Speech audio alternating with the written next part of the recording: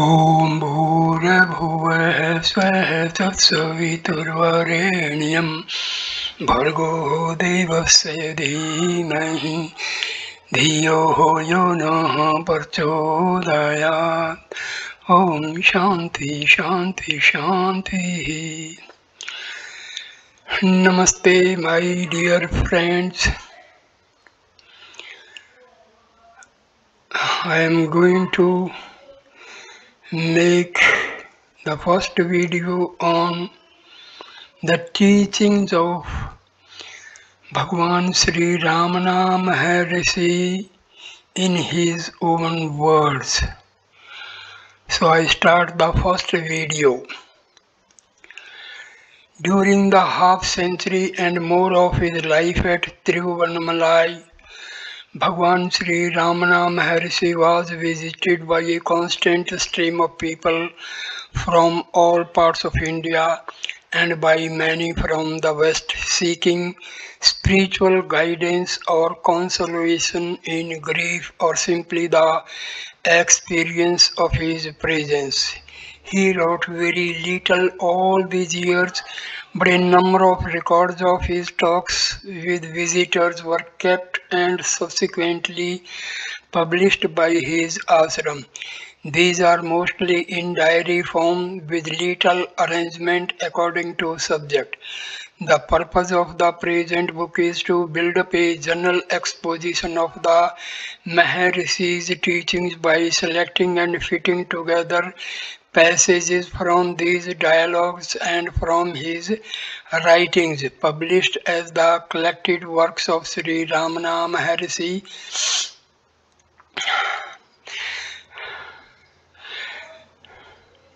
No distinction is made between the periods at which the Maharshi made any statement, and none is needed, for he was not a philosopher working out a system but a realized man speaking from direct knowledge. It sometimes happens that one who is on a spiritual path or even who has not yet begun consciously seeking has a glimpse of realization during which for a brief eternity he experiences absolute certainty of his divine, immutable, universal self. Such an experience came to the Maharishi when he was a lad of 16. He himself had described it. It was about 6 weeks before I left Madurai for good that the great change in my life took place. It was quite sudden.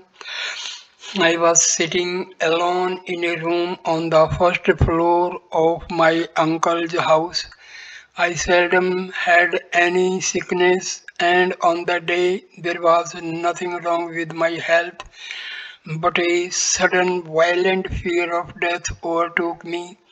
There was nothing in my state of health to account for it, and I did not try to account for it or to find out whether there was any reason for the fear. I just felt I am going to die and began thinking what to do about it. It did not occur to me to consult a doctor or my elders or friends. I felt that I had to solve the problem myself there and then. The shock of the fear of death drove my mind inwards, and I said to myself mentally, without actually framing the words, now death has come. What does it mean? What is it that is dying? The body dies, and I at once dramatize the occurrence of death. I lay with my limbs stretched out, stiff as though rigor mortis had set in, and imitated a corpse so as to give greater reality to the enquiry. I held my breath and kept my lips tightly closed, so that no sound could escape, so that neither the word I nor any other word could be uttered. Well, then I said to myself, this body is dead. It will be carried stiff to the burning ground and there burnt and reduced to ashes. But with the death of this body, am I dead? Is the body I? It is silent and inert, but I feel the full force of my personality and even the voice of the I within me apart from it. So I am spirit transcending the body. The body dies, but the spirit that transcends it cannot be touched by death. That means I am the deathless spirit. All this was not dull thought. It flashed through me vividly as living truth which I perceived directly, almost without thought process. I was something very real, the only real thing about my present state, and all the conscious activity connected with my body was centered on that I. From that moment onwards, the I or self focused attention on itself by a powerful fascination. Fear of death had vanished once and for all. Absorption in the self continued unbroken from that time on. It is the last sentence that is the most remarkable because usually such an experience soon passes, although the impression of certainty that it leaves on the mind is never afterwards forgotten. Very rare are the cases when it remains permanent, leaving a man thenceforth in constant identity with the universal self. Such a one was the Maharishi. Soon after this change occurred, the youth who was later to be known as the Maharishi left home as a sadhu. He made his way to Tiruvannamalai, the town at the foot of the holy hill of Arunachala, and remained there for the rest of his life. For a while he sat immersed in divine bliss, not speaking, scarcely eating, utterly, utterly neglecting the body he no longer needed. Gradually, however, devotees gathered around him, and for their sake he returned to an outwardly normal life. Many of them, craving instruction, brought him books to read and expound, and he thus became learned almost by accident, neither seeking nor valuing learning. The ancient teaching of non-duality that he thus acquired merely formalized what he had already realized. He has explained this himself. I had read no books except the Periya Puranam, the Bible, and bits of Thyamanovar or Thivaram. My conception of Ishvara was similar to that found in the Puranas. I had never heard of Brahma, Sansara, and so forth. I did not yet know that there was an essence or impersonal real underlying everything, and that Ishvara and I were both identical with it. Later at Tiruvannamalai, as I listened to the Ribhu Gita and other sacred books, I learned all this and found that the books were analyzing and naming what I had felt intuitively without analysis or name. Perhaps something should be said about the Maharishi's way of answering questions. There was nothing heavy or pontifical about it. He spoke freely, and his replies were often given with laughter and humor. If the questioner was not satisfied, he was free to object or ask further questions. It has been said that the Maharshi taught in silence, but this does not mean that he gave no verbal expositions, only that these were not the essential teaching. That was experienced as a silent influence in the heart. The power of his presence was overwhelming and his beauty indescribable, and yet at the same time he was utterly simple, utterly natural, unassuming, unpretentious, unaffected. For the sake of uniformity, the questioner has been referred to in the dialogue in this book as D, standing for devotee, except in cases where the name is given or where for some reason the word devotee would not apply.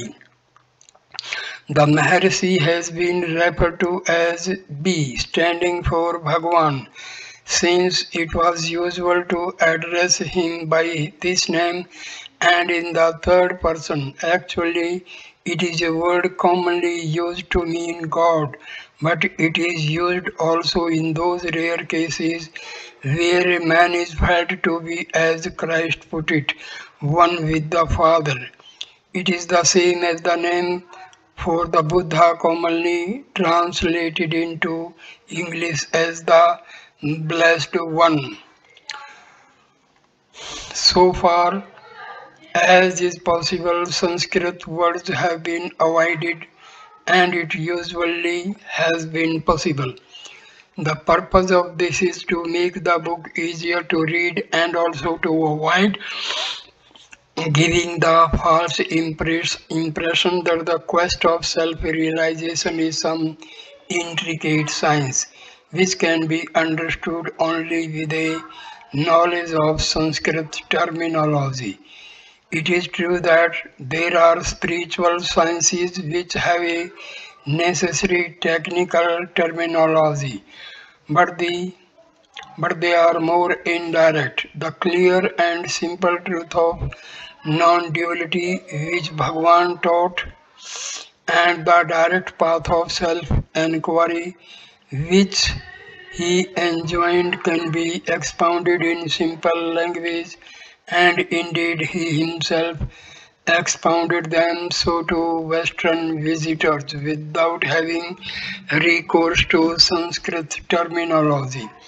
In the rare cases where a Sanskrit term has seemed necessary or useful in this book, its approximate meaning has been indicated in brackets so that no glossary is necessary. It may also be remembered that the English words enlightenment, liberation, and self-realization have all been used with the same meaning to correspond with the Sanskrit word jnana, moksha, and mukti. In places where the English of the source quoted seemed infelicitous, it has been altered. This implies no infidelity to the text, since the replies were mostly given in Tamil or other South Indian languages and later rendered into English. The meaning has not been changed.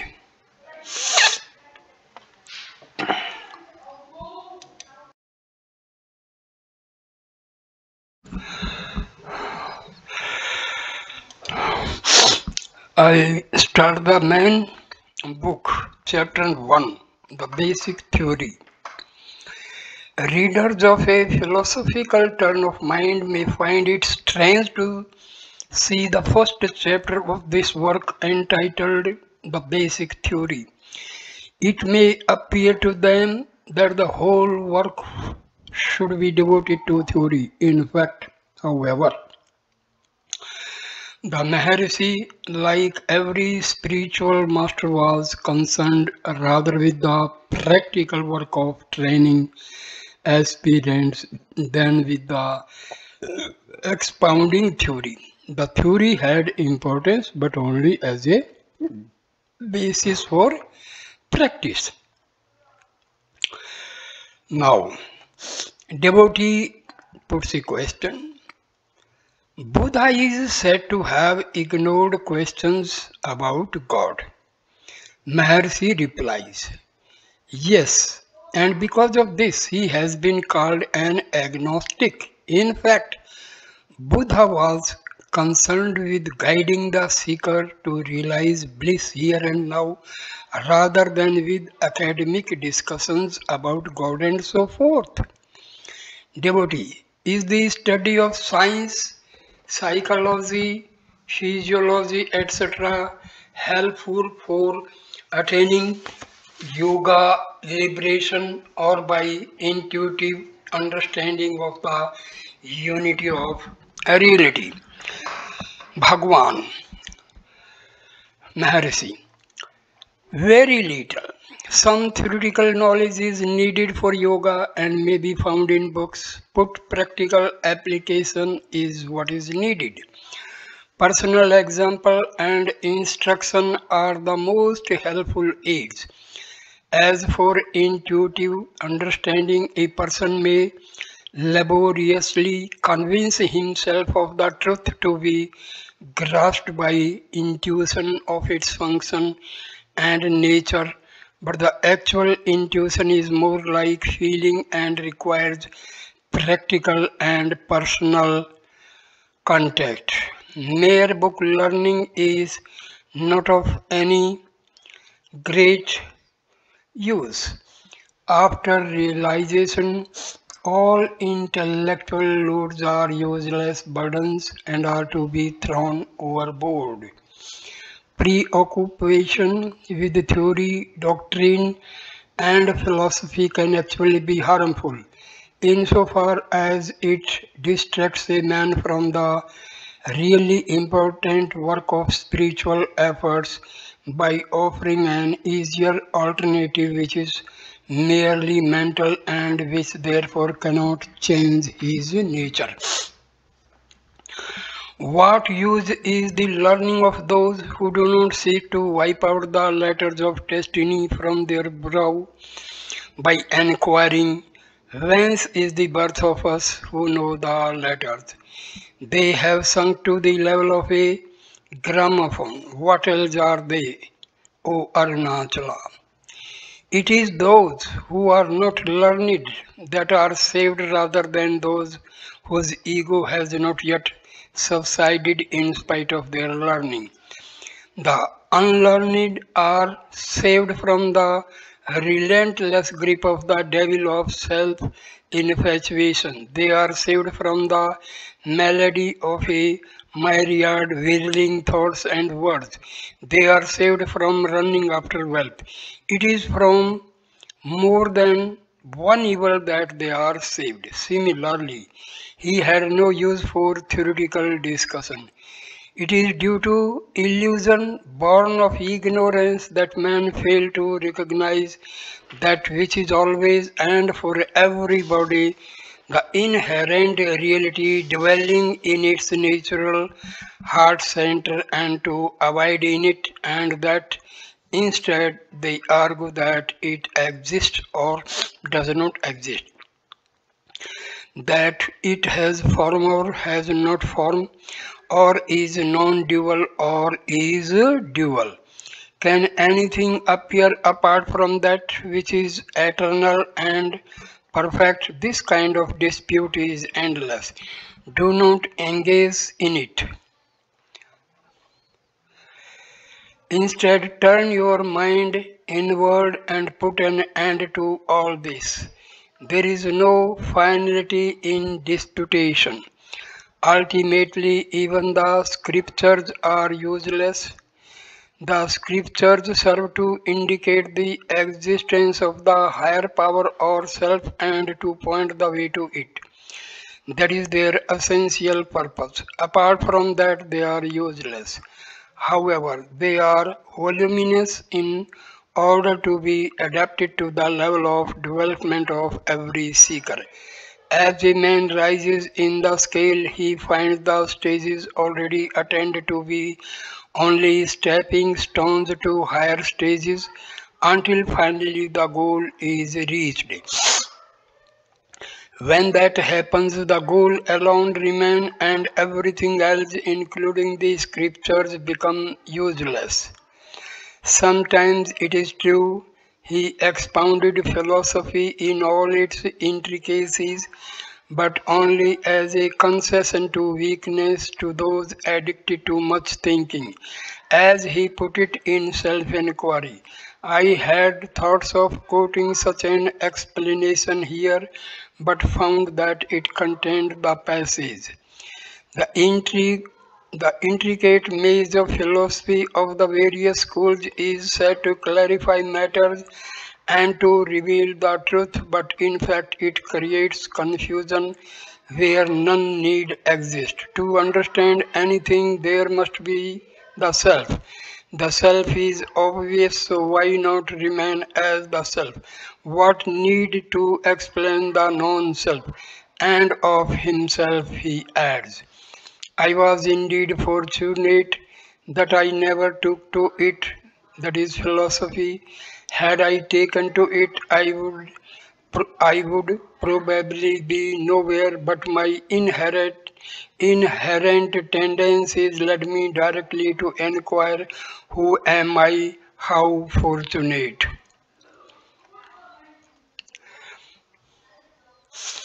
The world, real or illusion. Nevertheless, some theoretical teaching is necessary as the basis for the practical work of spiritual training. With the Maharshi, this took the form of non-duality in complete accordance with the teachings of the great sage Sankara. The agreement does not, however, mean that Bhagwan was, as a philosopher would put it, influenced by Sankara, merely that the recognized Sankara's teaching as a true exposition of what he had realized and knew by direct knowledge. Devotee. Is Bhagwan's teaching the same as Sankara's Bhagwan? Bhagwan's teaching is an expression of his own experience and realization. Others find that it tallies with Sri Sankara's. Devotee. When the Upanishads say that all is Brahma, how can we agree with Sankara that this world is illusory? Maharshi Bhagwan. Sankara also said that this world is Brahma or the Self. What he objected to is one's imagining that the Self is limited by the names and forms that constitute the world. He only said that the world has no reality apart from Brahma. Brahma or the Self is like a cinema screen and the world like the pictures on it. You can see the picture only so long as there is a screen. But when the observer himself becomes the screen, only the self remains. Sankara has been criticized for his philosophy of Maya, illusion, without understanding his meaning. He made three statements: that Brahma is real, that the universe is unreal, and that Brahma is the universe. He did not stop with the second. The third statement explains the first two. It signifies that when the universe is perceived apart from Brahma, that perception is false and illusory. What it amounts to is that phenomena are real when experienced as the self and illusory when seen apart from the self. The self alone exists and is real. The world, the individual, and God are like the illusory appearance of silver in the mother of pearl, imaginary creations in the self. They appear and disappear simultaneously. Actually, the self alone is the world, the I and God. All that exists is only a manifestation of the Supreme. Devotee, what is reality? Bhagwan. Reality must always be real. It has no names or forms but is what underlies them. It underlies all limitations.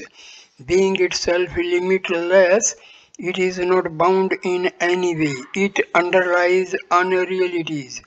Being itself real, it is that which is, it is as it is.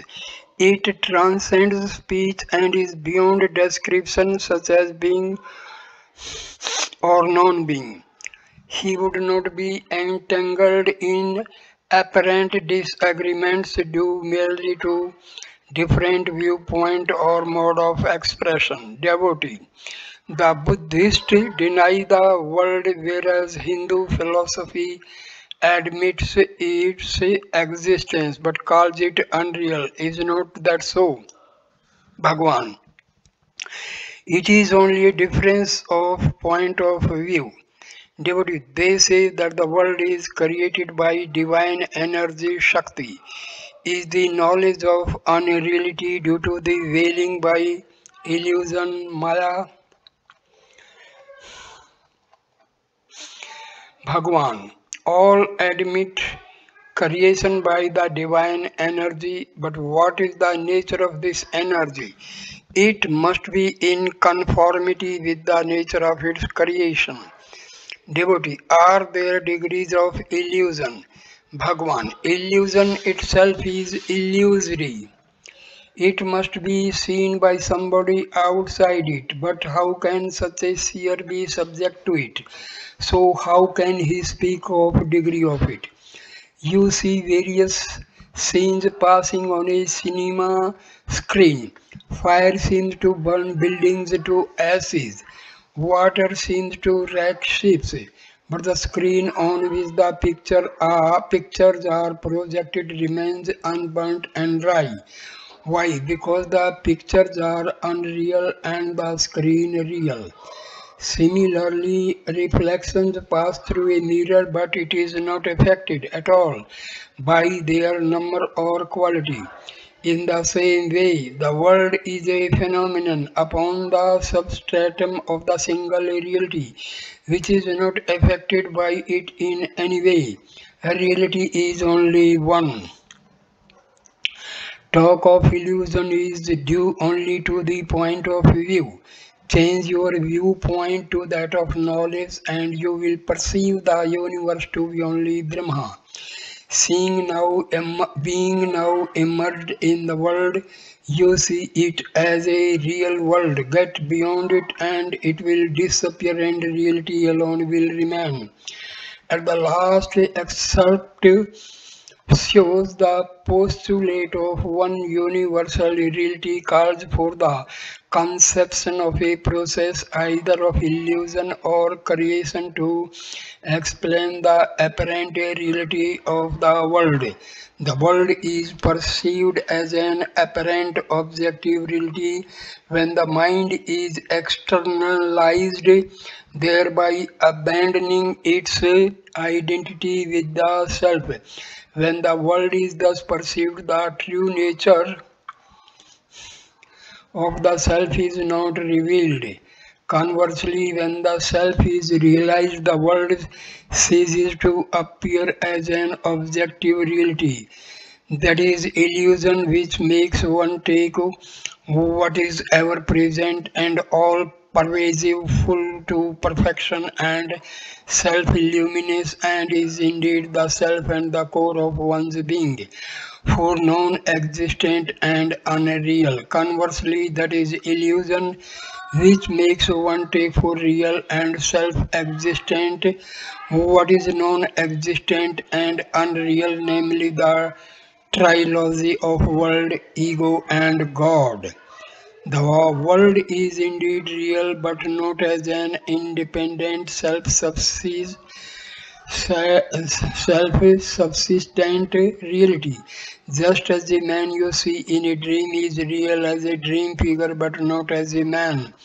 To those who have not realized the self as well as to those who have, the world is real, but to the former truth is adapted to the form of the world, whereas to the latter truth shines as the formless perfection and the substratum of the world. This is the only difference between them. As I recalled Bhagwan saying sometimes that unreal, mithya, imaginary and real, satyam mean and same, but did not quite understand. I asked him about it. He said, yes, I do not. Yes, I do sometimes say that. What do you mean by real? What is it that you call real? I answered, according to Vedanta, some only that which is permanent and unchanging can be called real. That is the meaning of reality. Then Bhagwan said the names and forms which constitute the world continually change and perish and are therefore called unreal. It is unreal, imaginary to limit the self to these names and forms, and real to regard all as the self. The non-dualist say that the world is unreal, but he also says all this is Brahma. So it is clear that what he condemns is regarding the world as objectively real in itself, not regarding it as Brahma. He who sees the self alone in the world also. It is immaterial to the enlightened whether the world appears or not. In either case, his attention is turned to the self. It is like the letters and the paper on which they are printed. You are so engrossed in the letters that you forget about the paper, but the enlightened sees the paper as the substratum, whether the letters appear on it or not. This is still more succinctly stated as follows. The Vedantins do not say that the world is unreal. That is a misunderstanding. If they did, what would be the meaning of the Vedantic text? All this is Brahma. They only mean that the world is unreal as world, but real as self. If you regard the world as non-self, it is not real. Something, whether you call it illusion, Maya, or divine play, Leela, or energy, Shakti, must be within the self and not apart from it. Before leaving, before leaving the theory of the world as a manifestation of the self, devoid of objective reality, it must be stressed once again that theory had importance for the Maharshi only insofar as it helped a man's spiritual development, not for its own sake. Cosmology, as understood in modern physical sciences, simply did not concern him. The Vedas contain conflicting accounts. Devotee. The Vedas contain conflicting accounts of cosmology. Ether is said to be the first creation in one place, vital energy in another, water in another, something else in another. How can all this be reconciled? Does it not impair the credibility of the Vedas? Bhagwan. Different seers saw different aspects of truth at different times, each emphasizing some viewpoint. Why do you worry about their conflicting statements? The essential aim of the Vedas is to teach us the nature of the imperishable self and show us that we are that. Duty. About the part I am satisfied. Bhagwan. Then treat all the rest as auxiliary arguments or as expositions for the ignorant who want to know the origin of things. Major Chadwick was copying out the English translation of the Tamil Kavalanavanita when he came across some of the technical terms in it which he had difficulty in understanding. He accordingly asked Bhagwan about them, and Bhagwan replied, these portions deal with the theories of creation. They are not essential because the real purpose of the scriptures is not to set forth such theory. They mention the theories casually so that those readers who wish to may take interest in them. The truth is that the world appears as a passing shadow in a flood of light. Light is necessary even to see the shadow. The shadow is not worth any special study, analysis, or discussion.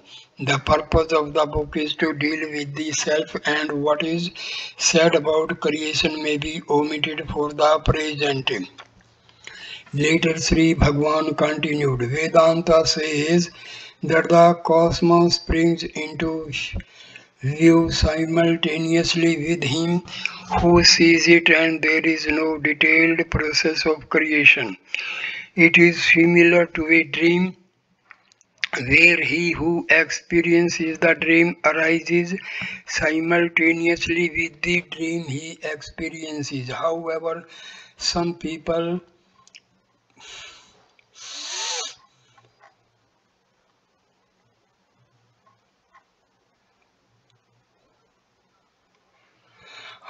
some people cling so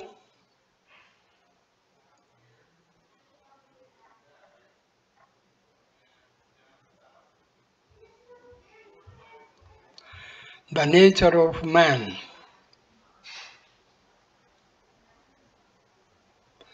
No. However, some people cling so fast to objective knowledge that they are not satisfied when told this. They want to know how sudden creation can be possible and argue that an effect must be preceded by a cause. In fact, they desire an explanation of the world that they see about them. Therefore, the scriptures try to satisfy their curiosity by such theories. This method of dealing with the subject is called the theory of gradual creation. But the true spiritual seeker can be satisfied with instantaneous creation. The nature of man.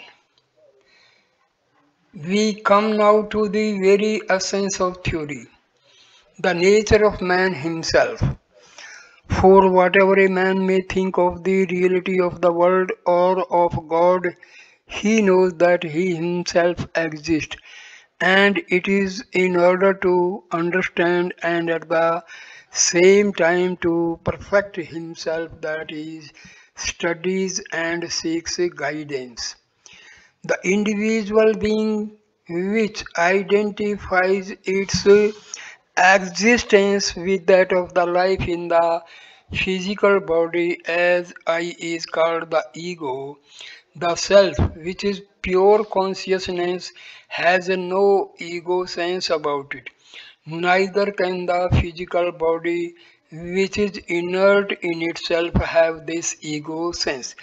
Between the two, that is, between the self or pure consciousness and the inert physical body, there arises mysteriously the ego sense or I notion, the hybrid which is neither of them, and this flourishes as an individual being. This ego or individual being is at the root of all that is futile and undesirable in life. Therefore, it is to be destroyed by any possible means. Then that which ever is alone remains resplendent. Resplendent. This is liberation or enlightenment or self-realization. Devotee. Bhagwan often says the world is not outside you, or everything depends on you, or what is there outside you. I find all this puzzling. The world existed before I was born and will continue exist after my death, as it has survived the death of so many who once lived as I do now. Bhagwan. Did I ever say that the world exists because of you? I have only put to you the question what exists apart from yourself. You ought to understand that by the self neither the physical body nor the subtle body is meant. What you are told is that if you once know the self within which all ideas exist, not excluding the idea of yourself, of others like you, and of the world, you can realize the truth that there is a reality, a supreme truth, which is the self of all the world you now see, the self of all the selves, the one real, the supreme, the eternal self as distinct from the ego or individual being which is impermanent. You must not mistake the ego or the bodily idea for the self. Devotee. Then Bhagwan means that the self is God. And in his next reply, Bhagwan, as was his way, turned the discussion from theory to practice. Although the present chapter is, on the whole, devoted to theory, it seems appropriate to continue the dialogue so as to show how the theory was put to practical use. Bhagwan. You see the difficulty, self-inquiry. Who am I? Is a different technique from the meditation I am Shiva or I am He. I rather emphasize self-knowledge, for you are first concerned with yourself before you proceed to know the world or its Lord. The I am He or I am Brahma meditation is more or less mental, but the quest for the self of which I speak is a direct method and is superior to it. For the moment you get into the quest for the self and begin to go deeper, the real self is waiting there to receive you, and then whatever is to be done is done by something else, and you as an individual have no hand in it. In this process, all doubts and discussions are automatically given up, just as one who sleeps forgets all his cares for the time being. The further discussion illustrates the freedom of argument that Bhagwan allowed to those who were not convinced by a reply. Devotee, what certainty is there to what certainty is there that something awaits there to receive me? Bhagwan, when a person is sufficiently mature, he becomes convinced naturally. Devotee, how is this maturity to be attained? Bhagwan, various ways are prescribed, but whatever previous development there may be, earnest self-inquiry hastens it. Devotee, that is arguing in a circle. I am strong enough for the quest if I am mature, and it is the quest that makes me mature. This is an objection that was often raised in one form or another, and the reply to it again emphasizes that it is not theory that is needed but practice. Bhagwan, the mind does have this sort of difficulty. It wants a fixed theory to satisfy itself with. Really, however, no theory is necessary for the man who seriously strives to approach God or his true self. Everyone is the self and indeed is infinite. Yet each person mistakes his body for his self. In order to know anything, illumination is necessary. This can only be of the nature of light, however. It lights up both physical light and physical darkness. That is to say, that it lies beyond apparent light and darkness.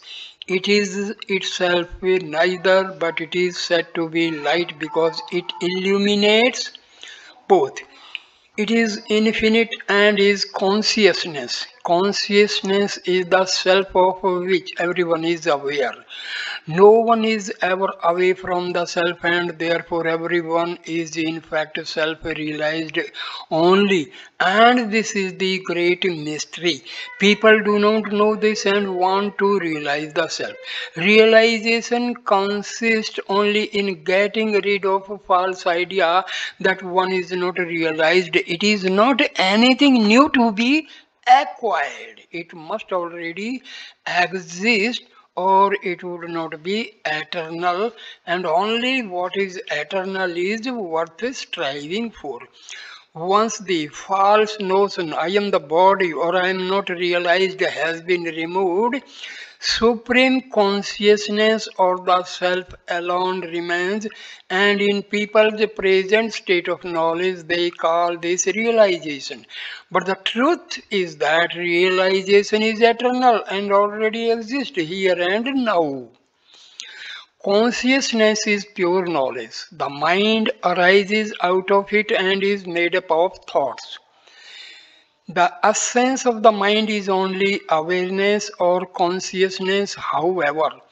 When the ego overclouds it, it functions as reasoning, thinking, or perceiving. The universal mind, not being limited by the ego, has nothing outside itself and is therefore only aware. This is what the Bible means by I am that I am. The ego-ridden mind has its strength and sapped and is too weak to resist distressing thoughts. The egoless mind is happy as we see in deep dreamless sleep. Clearly, therefore, happiness and distress are only modes of the mind. Devotee, when I seek the I see nothing. Bhagwan, you say that because you are accustomed to identify yourself with the body and sight with the eyes, but what is there to be seen and by whom and how? There is only one consciousness, and this, when it identifies itself with the body, projects itself through the eyes and sees the surrounding objects. The individual is limited to the waking state. He expects to see something different and accepts the authority of his senses. He will not admit that he who sees, the object seen, and the act of seeing are all manifestations of the same consciousness, the I. Meditation helps to overcome the illusion that the self is something to see. Actually, there is nothing to see. How do you recognize yourself now? Do you have to hold a mirror up in front of yourself to recognize yourself? The awareness is itself, the I realize it, and that is the truth. Devotee, when I inquire into the origin of thoughts, there is the perception of the I, but it does not satisfy me. Bhagwan, quite right, because this perception of I is associated with a form, perhaps with the physical body. Nothing should be associated with the pure self. The self is the pure reality in whose light the body, the ego, and all else shine. When all thoughts are stilled, pure consciousness remains over. Devotee, how did the ego arise? Here is a question that gives rise to endless philosophizing, but Bhagwan, holding rigorously to the truth of non-duality, refuses to admit its existence. Bhagwan, there is no ego. If there were, you would have to admit of two selves in you.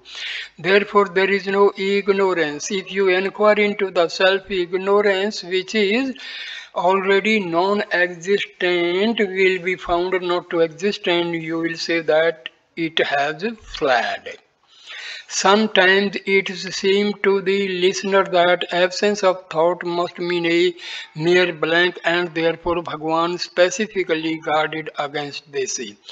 Absence of thought does not mean a blank. There must be someone to be aware of that blank.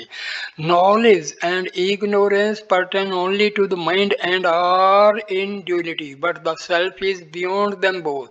It is pure light. There is no need for one self to see another. There are no two selves. What is not the self is mere non-self and cannot see the self. The self has no sight or hearing. It lies beyond them all alone as pure consciousness. Bhagwan often cited man's continued existence during sleep, deep, dreamless sleep, as a proof that he exists independent of the ego and the body sense. He also referred to the state of deep sleep as a body-free and ego-free state. Devotee, I do not know whether the self is different from the ego. Bhagwan, in what state were you in the deep sleep? Devotee, I don't know. Bhagwan, who does not know? The waking self, but you don't deny that you existed while in deep sleep. Devotee, I was and am, but I don't know who was in deep sleep. Bhagwan, exactly. The waking man says that he did not know anything in the state of deep sleep. Now he sees objects and knows that he exists, but in deep sleep there were no objects and no spectator. And yet the same person who is speaking now existed in deep sleep also. What is the difference between the two states? There are objects and the play of the senses now, while in deep sleep there were not. A new entity, the ego, has arisen. It acts through the senses, sees objects, confuses itself with the body, and claims to be the self. In reality, what was in deep sleep continues to be now also.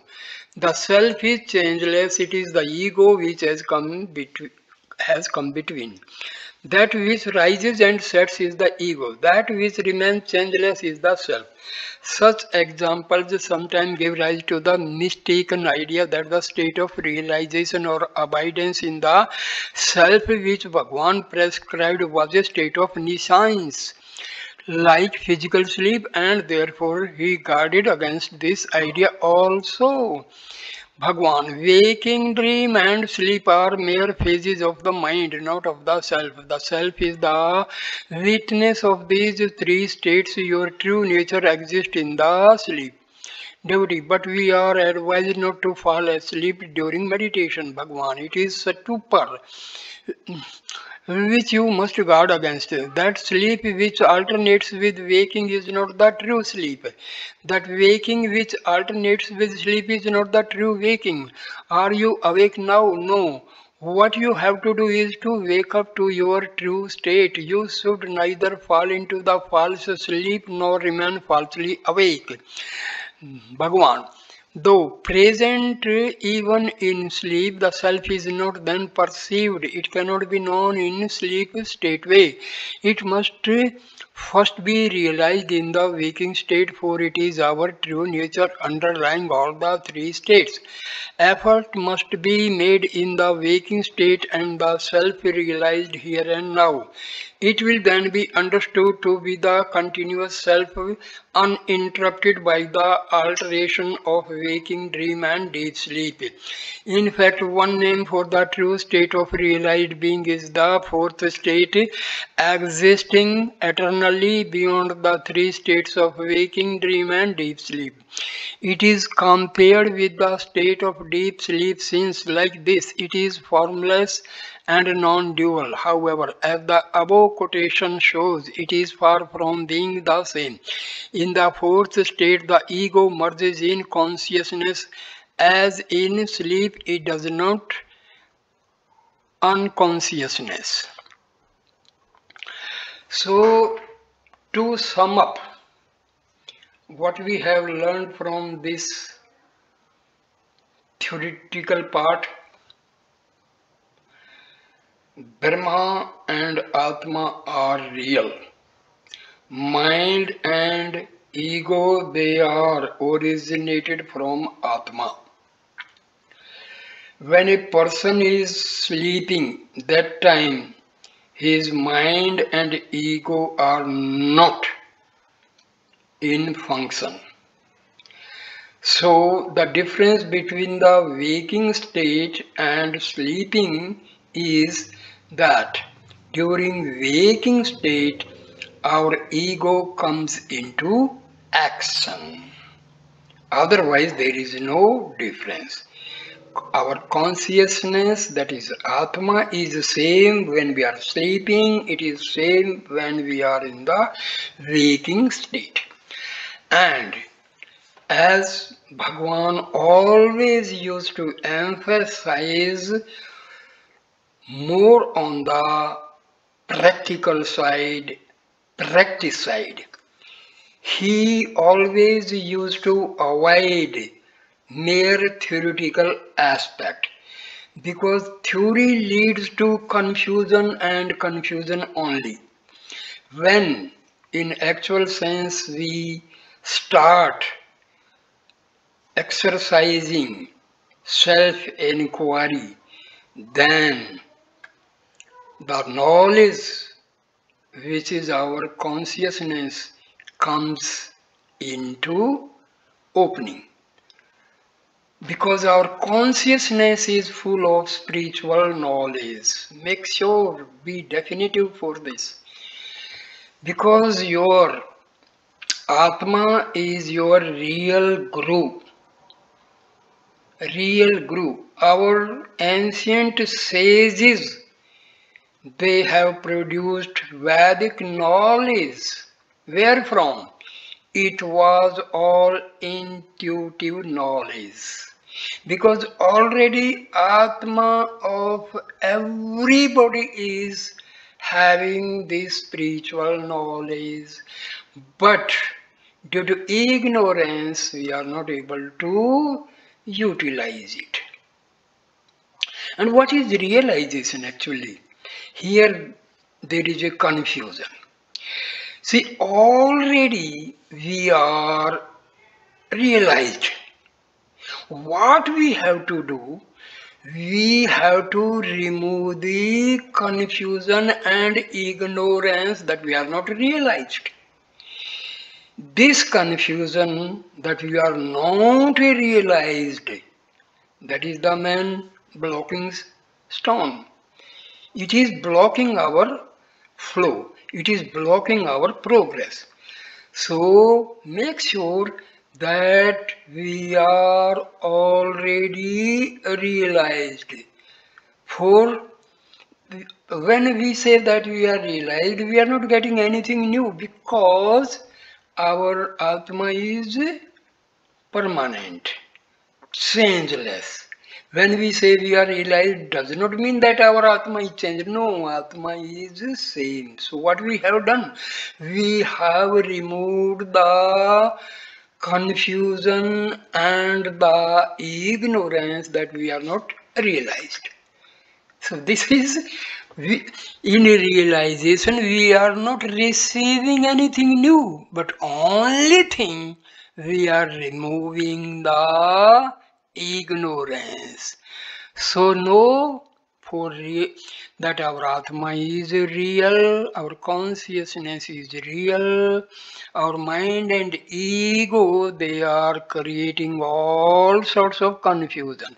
So try to take your mind and ego to the Atma and force them to merge with the Atma, then what will be left? Only Atma, and that is called self-realization. Very, very simple thing, but we are confused because we love theory, and this theory makes our mind confused and confused only.